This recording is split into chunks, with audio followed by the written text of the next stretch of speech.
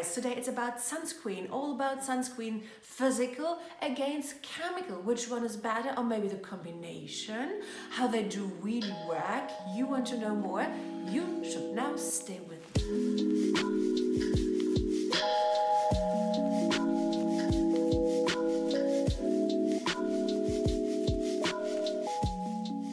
Hi guys, welcome back to my channel. Who doesn't know me? My name is Dr. Liv Kraemer. Everybody is calling me Dr. Liv. I'm a board-certified dermatologist talking about skincare, skin food, and everything that makes skin more glowing. So welcome and hello back, everybody who haven't seen me for a while. I really appreciate all your comments. I try to answer them on my flight, on my train rides, or wherever. So, but be aware that I can't really get into detailed questions. I collect them and will do a Q&A very soon. So hit the notification bell to get updated if I posted some new things. And today I'm here still in beautiful Zurich because I have my clinic here in beautiful Switzerland.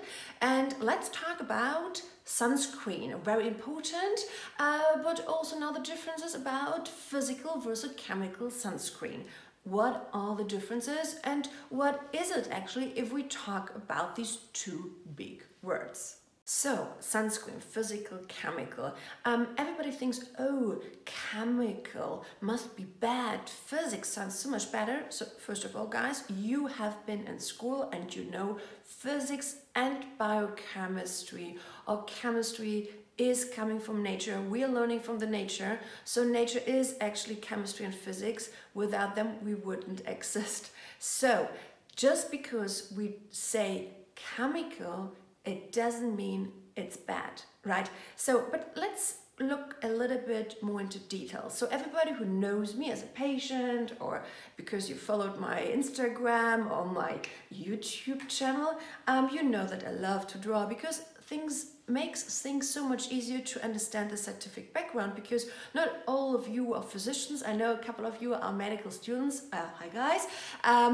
But everybody who haven't been in med school, haven't been in chemistry, haven't been in pharmacology, you have to understand things, chemical, physical things as well, right? Because power is coming from knowledge. My mentor always said to me, and this is a sentence I always keep in my mind: what the brain doesn't know, the eyes will never see. So, coming back now to the skin in order to understand a little bit more about these two big words about sunscreen.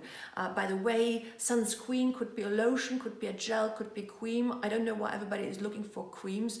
If you are having problems with acne-prone skin or rosacea, please look for gels. This is just a small hint. Okay, let's go back. So this is a cobblestone wall, right? This is the upper layer of the skin. We call epidermis, but let's don't think too medical, right? Let's just look at very easy facts. So this is a cobblestone wall. This is the top.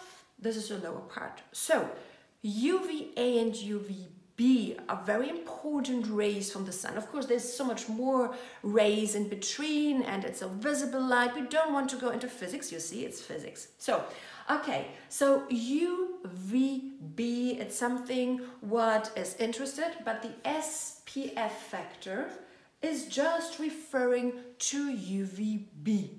But UVA is actually so much more important to get protected against UVA. Why? Because UVA is really penetrating deep into the skin and makes you exactly wrinkles because it makes a collagen breakdown. Okay, going back to sunscreen. Physical sunscreen is working like a reflectors. So you have particles on top, right? Like titanium dioxide, zinc dioxide, and these are working like protection shields, exactly like shields, because if you use this most of the time of these physical sunscreen, mostly also used in sunscreen for kids, they're leaving you a white kind of appearance on your skin. At least there are very tiny particles, we call nanoparticles, which getting better spread all over. However, they're working as protection shields. What do I mean is, if the ray is coming, hitting these particles, they got reflected. Exactly, just reflected by these physical filters. Some people say it's great, but just think about if you're sweating, if you're touching yourself, if however, just like removing by scrubbing, you also most of the time removing the physical sunscreen. Some of them are really sticky on top, but give them most of the time a gray or whitish appearance. I'm personally not such a fan about pure physical sunscreen.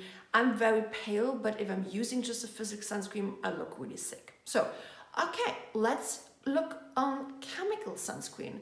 Everybody's screaming now, I'm hearing you, oh, chemistry is bad. Okay, guys, think about what you say. Chemistry is just all reaction nature. Okay, so but what is a chemical filter?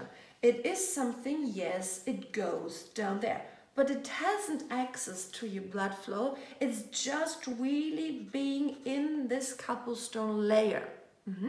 And what happened, a chemical sunscreen works like a wave breaker.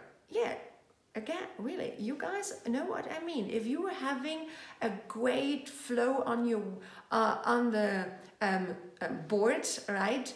You love the waves, great, and the UV is a big wave, high energy, very problematic because the high energy is destroying the cells down there, right?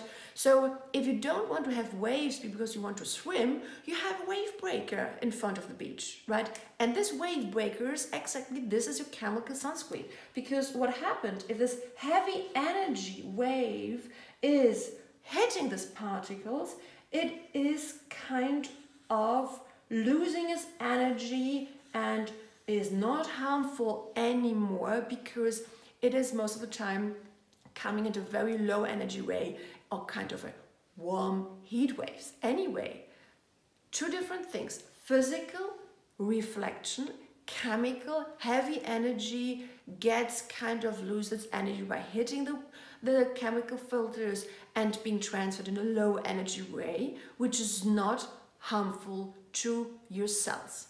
So a combination of both is obviously the best, right? So everything could be reflected without giving you a whitish kind of appearance, and a chemical filter which works like a wave breaker is ideally to protect your skin against the harmful ray of the sun. And as you've seen in all my other videos, like my vlog from New York, or even how I get a healthy tan, it is so important to protect your skin against the heavy waves of the sun, and particularly not just against the UVB, which is always referring from the SPF factor.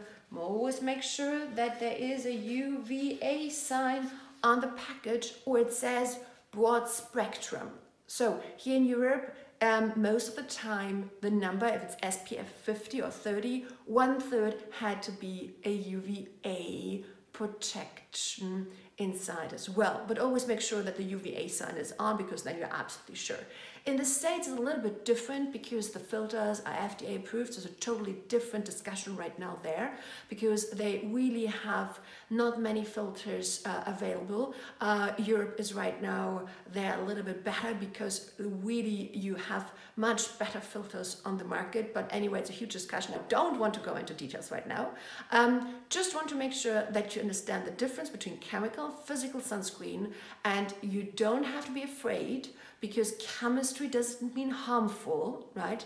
Both are absolutely safe, and in a combination, I think you are perfectly safe against the harmful ray from the sun if you want to protect your skin against wrinkles, against dark spots, pigmentations, against rednesses. I hope you liked it. Give me a thumb up if you liked it, switch me off if you don't. Anyhow, I would love if you give me some comments down there. If you subscribe to my YouTube channel, look my other videos about sunscreen, also how to apply the sunscreen, and yeah, switch me on next time if it says Dr. Liv, because I love beauty. Bye guys, love you all.